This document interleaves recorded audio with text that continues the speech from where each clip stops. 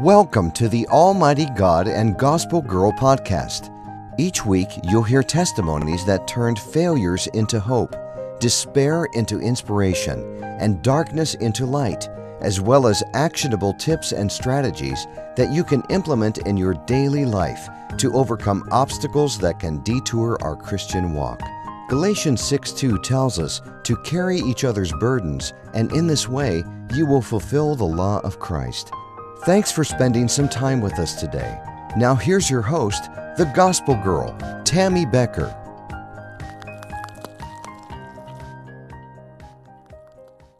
The Book of Ruth, the ultimate love story in the Bible. It's called a literary book, a prophetic book on a personal level. It's one of the most significant books that talks about the role of our kinsman redeemer, but it leads to our ultimate redeemer, Jesus. And those are all the things I was going to talk about today. But the Lord changed all that. Hi, everyone. This is Tammy Becker. Welcome to this week's episode of the Almighty God and Gospel Girl podcast. I've chosen to talk about the Book of Ruth in our readings, which this week were the Book of Ruth all the way through 1 Samuel chapter 20. Now, it's going to be a tough week for me because I've had a lot of things going on, and I've lost both of my parents. Trying to get back into just routine, trying to find my place, trying to make sure I'm in God's will. Everything seems out of sort. The one man that I always turn to, my dad, that was always there for me, has now passed also. The one I could call anytime I had a question for with anything in the Bible has now gone to heaven. Good for him.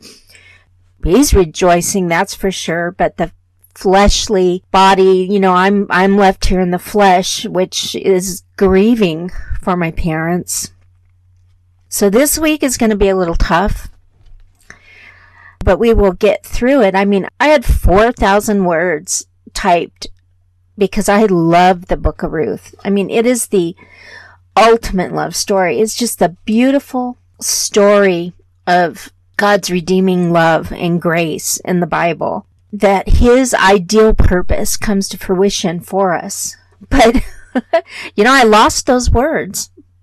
I have nothing. Right now, I'm just winging it. I lost the words for the podcast, and I haven't been winging the podcast lately. I've been typing them out. If you've been following me, I've been putting them on the website for you so that you could follow along in this study that we're doing, this investigating these rabbit trails and deep diving into the Bible together. But not this week. I lost it, which I have autosave, so I don't even know how I lost it, but wasn't in God's plan. I'm still talking about Ruth today, but God changed it all. He completely changed what I'm talking about, Ruth. Not talking about the ultimate love story, the literary level about it, the prophetic message about it, or the kinsman redeemer. You probably know all that anyway. But what I'm talking about is the story and the purpose in grief that comes from Ruth. To give you a little background, I've been dealing for the past 2 years with my failing parents, and last summer I had to go out and basically sell the parents' home, help them sell their home, get them into assisted living. Then January 14th of this year, my mom just couldn't hold on any longer, and she went to heaven. Then on the first day of spring, March 20th, I flew out to surprise my dad to California. And while I was in flight, when I landed, my sister told me Dad didn't make it. I said, "What do you mean Dad didn't make it?" She goes, "He passed." I said, "What do you mean Dad passed?" We had no indication that he was going to pass. I was coming to cheer him up. I was coming to grieve with him. I was coming to work through the grief of Mom with him and to help him and to hopefully cheer him up. But yet when I landed, there was another surprise. He had passed. So I had to go see him, but not getting to see him alive. Well, that rocked my world. So I ended up staying in California, helping my two sisters close everything out, clean his apartment, close his retirements out, and prepare what was going to be the celebration of life for my mom on May 1st. Now became a double celebration for life. And so I stayed away from home. We worked through all that, traveled to Arizona because my dad wanted his pastor from where he had lived, and they had their marriage together their whole life in Arizona, and their pastor to do the celebration of life. We went over there on May 1st to do that and to say our final goodbyes. And now I'm home. That was the first, and I am just struggling to find my place. I'm struggling to get through the grief and to just see what this season is. Sometimes I feel inadequate right now. And so when I lost all the words to the podcast, I'm like, oh, is this, well, you gave me the podcast. You got after me, Lord, for way over a year to do the podcast.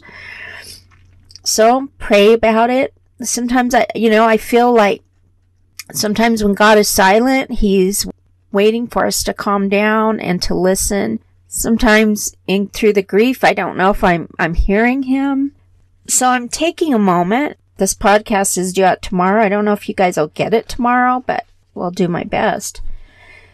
But pray for me because I am grieving, and we all go through this. It's part of life. I mean, we start dying from the day that we're born. But when we talk about Ruth in the Bible, we know that God identifies there's a purpose and there's a plan. Just as with Ruth, we don't understand when they all lose their husband. Naomi loses her husband, and her two daughter-in-laws lose their husbands, and they're grieving. We don't know the whole purpose. At that time, they didn't know the whole purpose. Long story short, we do know that our Redeemer comes from the line of Boaz, becomes their kinsman redeemer through their grief and through their loss. So there's mixed blessings in that story that we see. When we're in our current chapter, we don't know what's going to be the next chapter. We can't always know what's going to be the next chapter, what God has planned for us or what's going to happen. But we can rest knowing that whatever God has is the ultimate plan for my life, for your life, for our life. And things may not seem the best right now, like Dad's passing doesn't seem the best, Mom's passing doesn't seem the best. But we're going to see in our next chapter, our next season, that it's all going to go together for the good of the Lord. As of today, I don't see it necessarily, but I know from previous experience with the Lord that it all ties together and that it will all be well down the road. And I need to trust and obey and continue to study in His Word, as do we all. But the longer that we stay in the field of loss is the longer that we lose the treasure that God has for us. Again, God is good. We went to church this past week, and it just seems like God always puts in front of us what we need. And lo and behold, guess what the pastor taught on? He taught on the book of Ruth. But guess what he taught on? He taught, in fact, his title was called A Redeeming Faith in a Grieving World. So you tell me that God isn't putting in front of me something that I need. And what did he call grief? What did he say? He said grief, these were from his notes, grief is a spiritual response to the experience of loss, often accompanied by emotional and physical symptoms as well.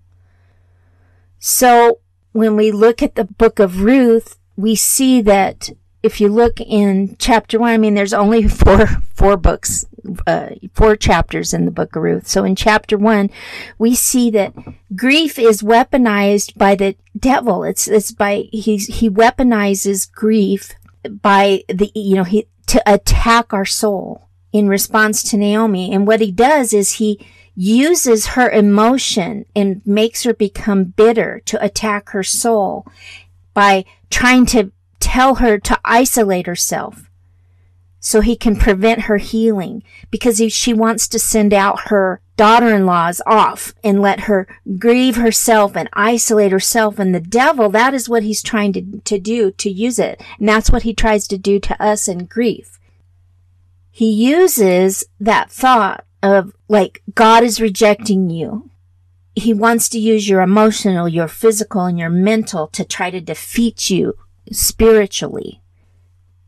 But then when we look at all those things that the devil was trying to do to Naomi and attack her, what we do see is this response in Ruth and how we should act in our own world today. The response of Ruth, of how redeeming, that redeeming faith that our Savior has, and the outcome of grief is because that we have to invest in the ones that we haven't lost.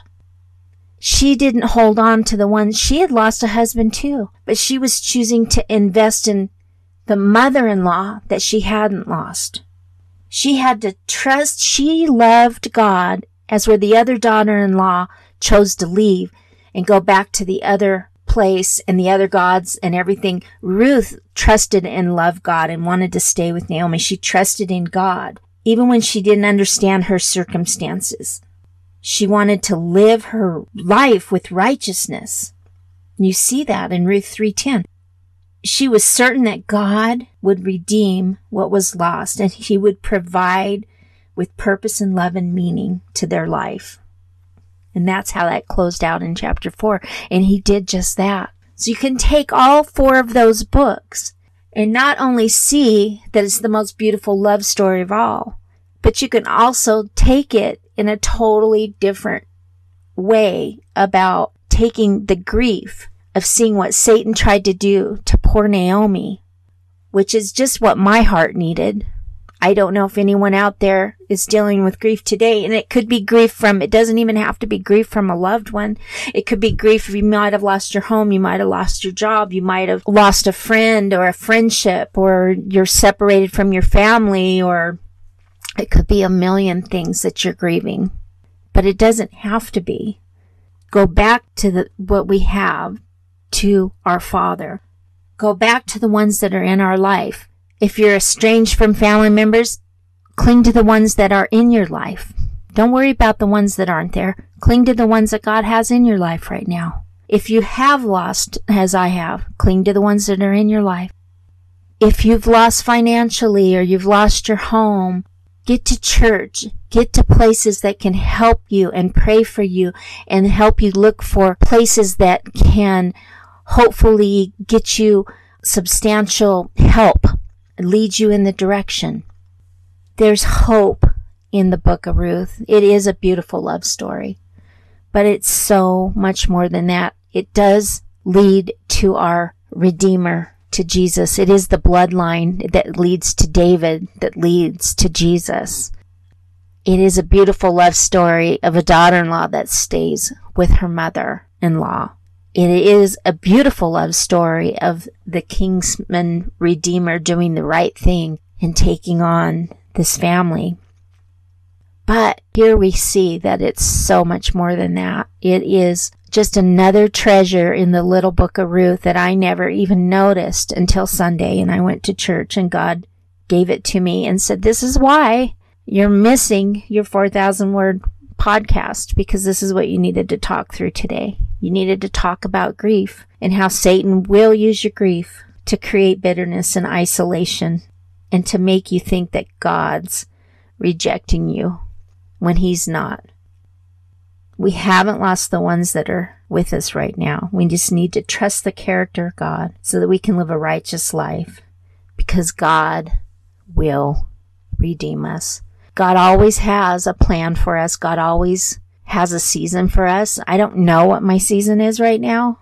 I don't know what the next season is. I don't know what next week will bring, but I know this week was hard. This was a hard week, and every day is hard when I wake up. But we just got to pray. We've got to stay with our Father. He's got a plan for us. We are just in the flesh right now. And the flesh has all kinds of emotions and all kinds of things that can lead us astray, as when Satan wants us to dive into those feelings instead of staying where we need to be, which is in God's character and in His love and basking in that. So if you're grieving today, turn to the book of Ruth. Look at it in a new way. Look at it that grief can be redeemed through our ultimate Redeemer, and that's Jesus Christ. This is Tammy Becker. I hope to see you or have you back listening next week with the Almighty God and Gospel Girl podcast. I'll see you next time. Have a blessed day. Bye. Thanks for tuning in to another weekly episode of the Almighty God and Gospel Girl podcast. If you have a testimony you would like to share with us, please contact us through our website at youministries.com. That's youministries.com. Until next week, may the Lord bless you and keep you. May the Lord make His face shine on you and be gracious to you. May the Lord turn His face toward you and give you peace.